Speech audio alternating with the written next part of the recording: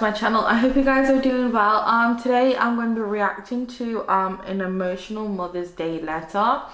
Thank you for the person that requested this video. I already know I'm going to cry just from the title and what I'm assuming it's going to be about. Obviously it's something to do with mothers, and yeah, I already know I'm going to cry. Like, I can already feel it coming, so let's go.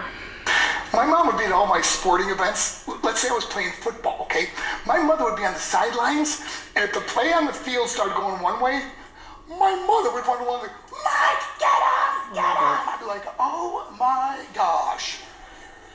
I'd get in the huddle with the other guys. They go, Mark, is that your mother? I go, no, I never saw her before in my life. The greatest gift my mother ever gave me. She believed in me. I have overdosed on drugs on 3 occasions where I should have been dead. But I believe I was kept here for a reason. You show me your friends, I will show you your future. How do I know this? I hung out with losers, and I became the biggest loser of them all because I gave up everything I dreamt about as a little boy because of who I chose to surround myself with. My friends would drive me home at 2, 3, 4 in the morning. We'd be drunk and high, laughing in the car. We'd pull up in front of my house in New York. They go, Mark, the light's on. I go, oh man, my mother's up. See, my mom wouldn't go to bed until she knew her son was still alive. I'd walk in, she'd say, hi Mark, how was your night? I go, it was good, Mom, I'm just gonna go to bed. She goes, can I talk to you for a minute? I go, Mom, I'm tired, I'm just gonna go to bed. She goes, Mark, I haven't seen you all day and all night. Can I please talk to you? I said, man, just leave me alone. You bug me. I'd slam my bedroom door. I'm the one person. I could never slam the door to Miss Victoria. Are you mad? Slam what? Slam who? Believed in me. I was on a worldwide tour and we were wrestling overseas in Japan. After my wrestling match, I went upstairs in my hotel room and I fell asleep. There was a knock at my door at 3 o'clock in the morning. I got out of bed, I looked through the safety window, and I could see it was a Japanese promoter. So I opened the door and he said, Mark, you need to call home. There's been an emergency. I went and got on the hotel room phone. I called back to the United States and said, hey, what's going on? I said, Mark, I don't know how to tell you this.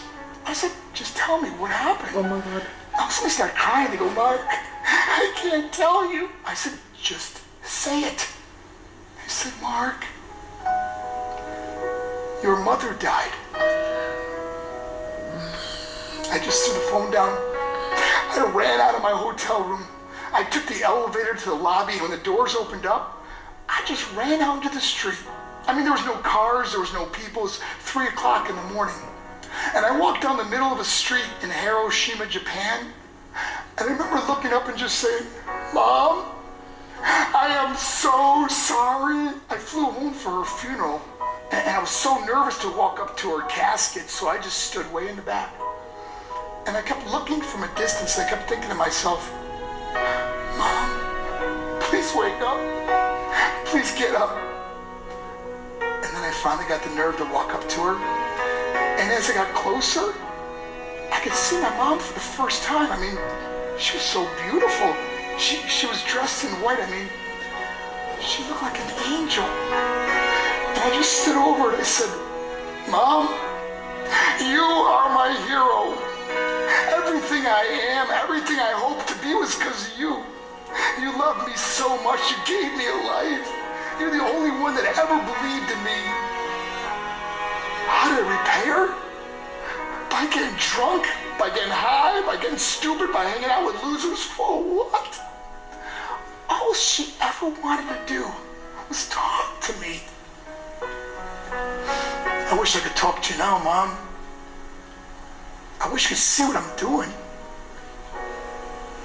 Why couldn't I have been a better son? We are defined by our choices. But if you surround yourself with people involved in drugs and alcohol and pills, it's a dead end. I'm not here to preach to you. I'm here to tell you I lived that life. It leads to broken hearts, broken relationships, broken dreams, and death. For what? To get high? If you have a mother or a father, when you go home, tell them how much you love them. See, my whole life was about being rich and famous. I had to be a millionaire. I had to win the race. I had to win the race at the expense of my marriage, my family, my friends. For what? To be all alone in the world? I learned what is truly important, and that is how precious this gift of life is, and our families, and how quickly it can be taken away. See, I no longer live in time, I live in moments. See, it's not what's in your pocket that matters, it's what's in your heart that truly matters. Love is just a word until somebody comes along and gives it meaning. You're the meaning.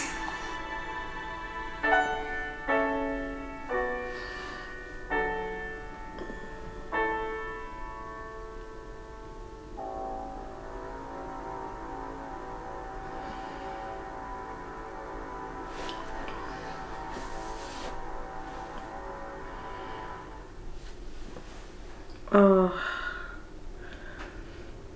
is that all of it?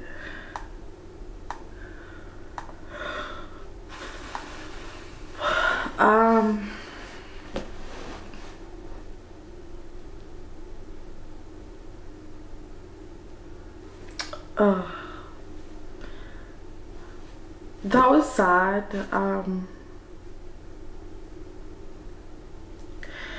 That's really sad, like on so many different levels, but a lot of people won't know this, but I lost my mom a few years ago. I'm not going to go into specifics because I'm really not trying to like cry on camera, and that's not a story I'm willing to share with you guys. Well, not at the moment anyway. Like, I'm not willing to open that can of worms on camera, so like no. So I know what it's like to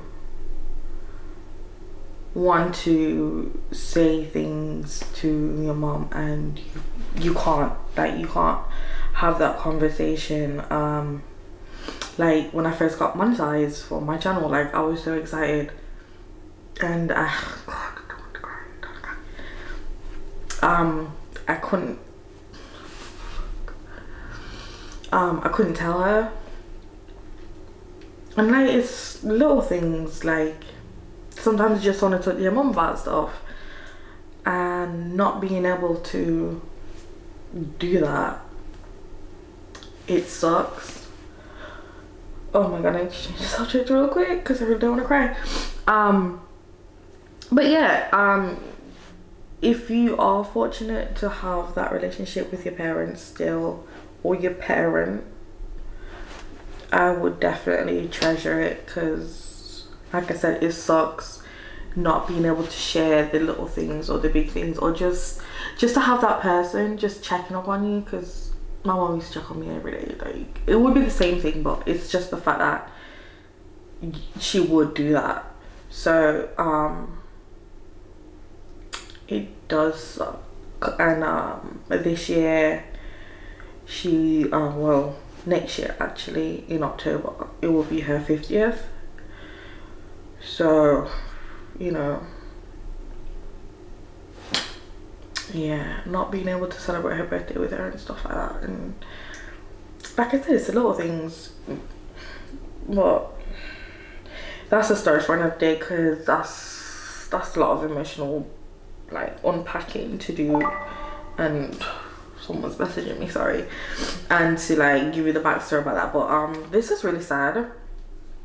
I appreciate the person requesting this video. However, I really don't want to do any more of these videos regarding letters to moms. I'm not emotionally strong enough to handle this, and it was only like 5 minutes. Oh god, and I'm gonna be sad for the rest of the afternoon. God, again, I'm sorry.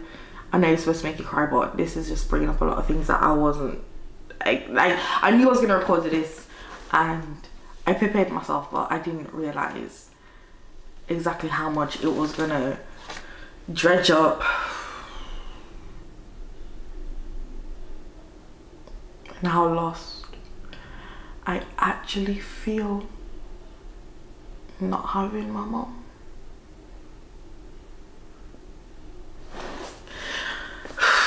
I'm sorry guys. Oh, here we go again.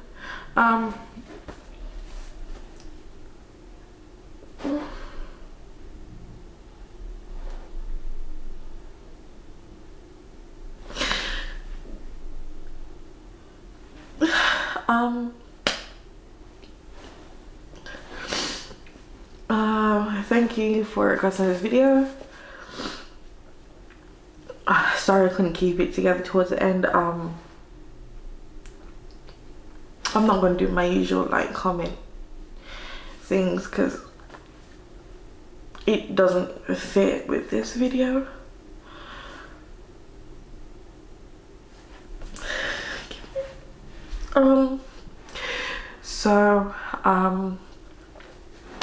Until next time guys, take care of yourself, make great decisions, tell whoever you want that you love them, let people know how you feel. Until next time, make great decisions. Bye.